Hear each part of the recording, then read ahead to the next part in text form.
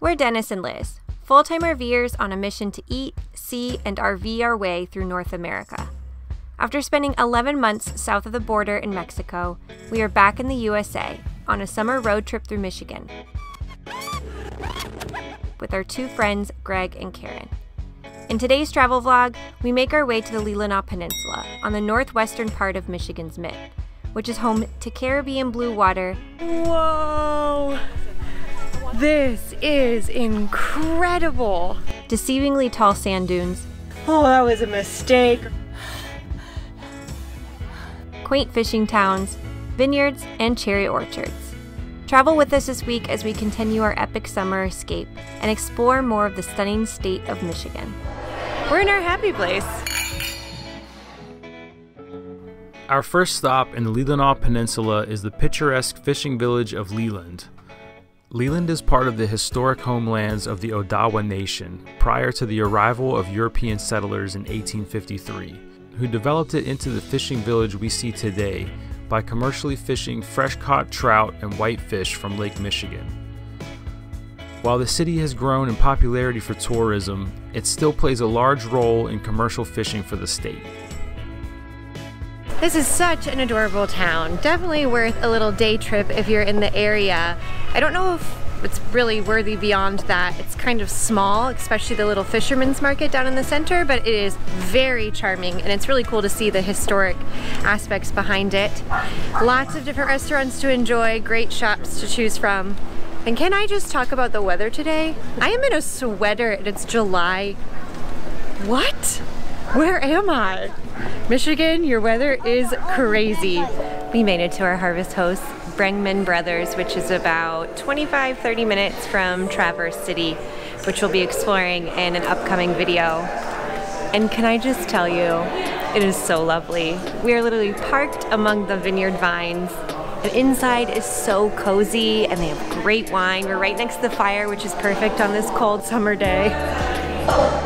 We're in our happy place.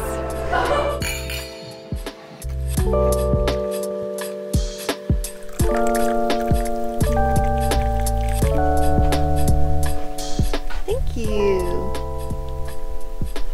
Every morning he brings me coffee. Last night's stay at our harvest house was so quiet and lovely.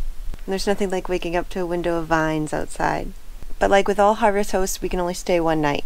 So today we are heading out of here and heading 45 minutes west towards Sleeping Bear Dunes, which is a very popular destination here in Michigan. It's the largest of all the dunes. We're kind of risking it today because while it will be awesome to explore, we don't have reservations. Michigan is a popular place in the summer and we could get there and there's nothing. There's no more harvest hosts we could stay at. Backup will probably be a Walmart parking lot. So we're really hoping today goes epically right instead of epically wrong, but we are definitely risking it. There's just no reservations to be had when we were booking. But either way, I'm excited to explore. We're going to enjoy our coffee and get this RV ready to move. Hi, Princess. Good morning. Are you like cozy all up in there?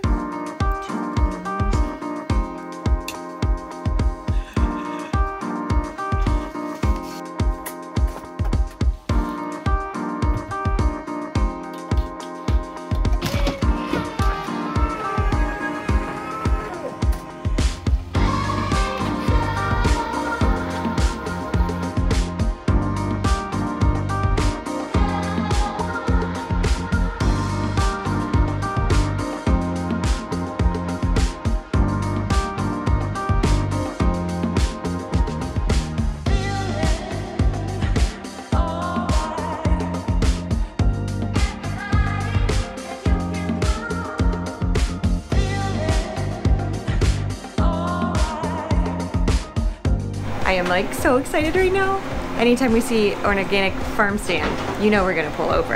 And this one's really cool because it's a self-service farm stand, meaning no one has to be here in order for the products to be sold. You just come in, choose what you want. You can scan it, enter the weight, and even pay with credit card. I love it.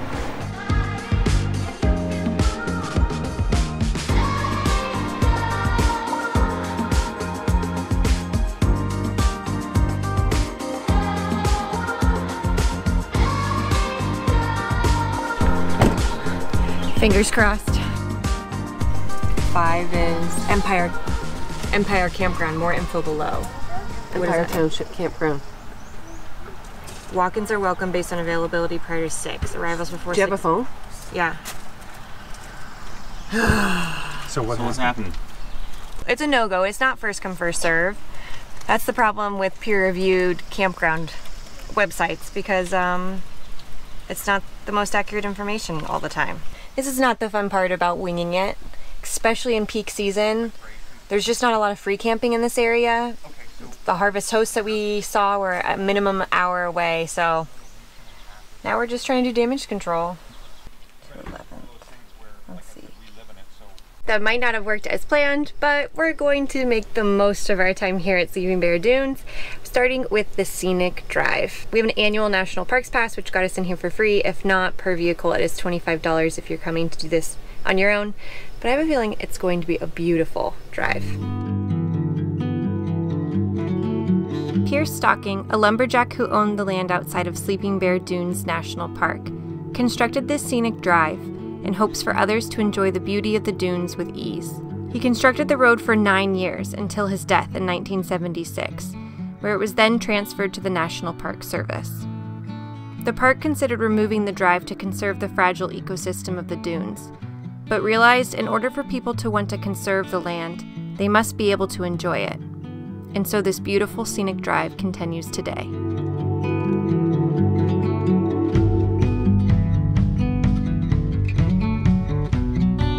The origin story of Sleeping Bear Dunes, as told by the Anishinaabe people, is that long ago, a great fire in the forests of Wisconsin forced a mama bear and her 2 little cubs to cross Lake Michigan. They swam a great distance and were exhausted as they neared the shore. Sadly, the 2 cubs did not make it, turning into what we now know as South and North Manitou Islands. The mama bear, who made it to shore, continues to rest and wait for them as the Sleeping Bear Dune. Whoa! This is incredible! The water is so blue and turquoise. I never would have expected this for Lake Michigan. It is breathtaking. I'm so thankful that this is a national park for others to enjoy, because this is truly special. If you want to go down to the shore, it's very deceiving. It looks like it's just a short walk, but it is very strenuous to get back up. They actually fine you if you need to be rescued. I think up to $3,000 or more. So go down cautiously. Greg just went down. He does a lot of walking and exercising though, so he's in good shape. We're gonna do it. Dennis said he's gonna do it. If he does it, I do it. We're probably gonna regret this. Oh, we're totally gonna regret this. I can't wait for the aftershot. Standing where the waves meet the sand, dancing, blue waters never end, halting, take a deep breath and jump in, and swim, swim.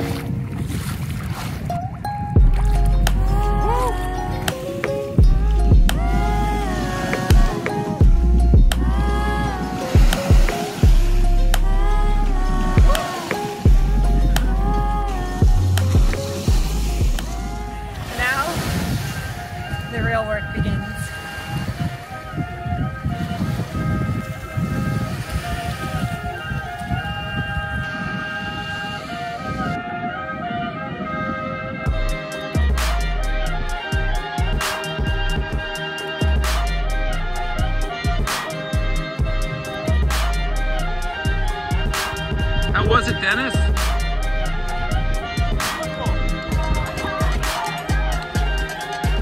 How was it, Liz?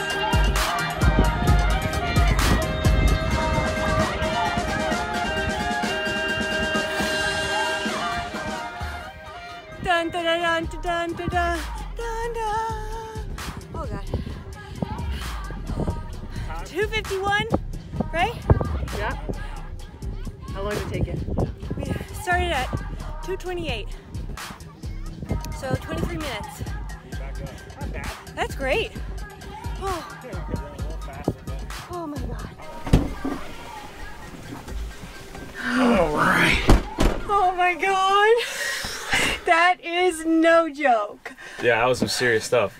I mean, my brain wants to like discount the experience a little bit now that I'm at the top and I've done it. That was awesome. Like, I don't feel like I'm dying, but I would not suggest it if you're not like in some good shape. It's definitely one of those things where you get down to the bottom and you think, oh, that was a mistake, or what am I doing? But it's worth it. Very cool experience. Check mark for bucket list Michigan activities to do. Yeah, the wall. Apparently, the local kids call it the wall. Leg day. Whew. We are in the Midwest region, which is a new region for our book. If you guys don't have the National Parks Passport book, it's just a really fun way to kind of remember all of the beautiful places you've gone to in our National Park Service. We have them from right when we first started, 2017. We'll have a link to this if you're interested in getting your own in the description of this video below. Always make sure to ask if they have a park-specific stamp. We've had so much fun collecting these cool little custom stamps from each place that we visit. Finish our time off in the Leelanau Peninsula. We are going to do something that is very iconic for Michigan summers, which is cherry picking. Cherries are in season, and there's a bunch of U-Pick farms, and we're at one today. If you're coming toward the Traverse City area, you can pretty much drive 15 minutes in any direction and you will find a U-Pick cherry farm. So there's plentiful options, and there's all different types of berry farms as well, but when in season, cherries are a huge part of Michigan. We gotta try it. Scrolling through the phone on a Sunday, just hanging around with nothing to do. Summer, loving, give me something. I'm about to lose my mind. 'Cause when I see you, I think I need you every single summertime. I love this so much. I've eaten a few, so we need to actually start stockpiling. Oh, we're gonna eat them all and not take any home. This is so much fun. This has been a bucket list item for me for coming to Michigan. I'm a happy girl. Pay by the pound, but I guess they should have weighed Liz when she walked in. That way they can make sure how much to charge her when she leaves. It's also a very tall person activity, I would like to mention. The woman at the front tried to convince us to take a ladder, and we're like, we don't need a ladder. You need a ladder. All of the cherries are at the top. Just that they pruned all of the tree limbs to be overhead high, so I guess they can get farm equipment through here, but that just makes for picking from the ground a little tough. We found a ladder. Someone left it at the very back, which is good because now we can get the high-hanging fruit. There's definitely a reason they say low-hanging fruit. All of it's picked. It's the easy ones. But I will tell you what, when you were on top of that ladder, it's a little bit scary. It's high up there. Didn't know this was going to be like an adrenaline rush activity. They can try and mess with me, but I can tell you when the feeling's right, 'cause it feels just like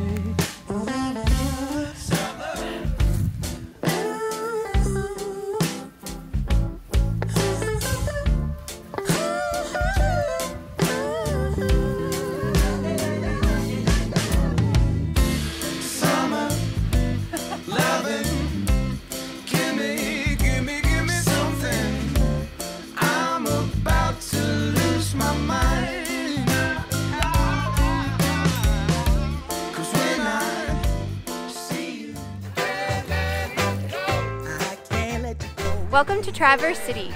We are going to be showing you around over the next week, eating and drinking a ton. no, no, no, no. All of my friends say, girl, you better It doesn't get much better than this. 'cause that man is trouble, you best beware. And though Buddy, down. Bro, oh my God, come on. No, oh, trying to film things with cats is a joy. To finish off our time in the Leelanau, I believe. oh, baby.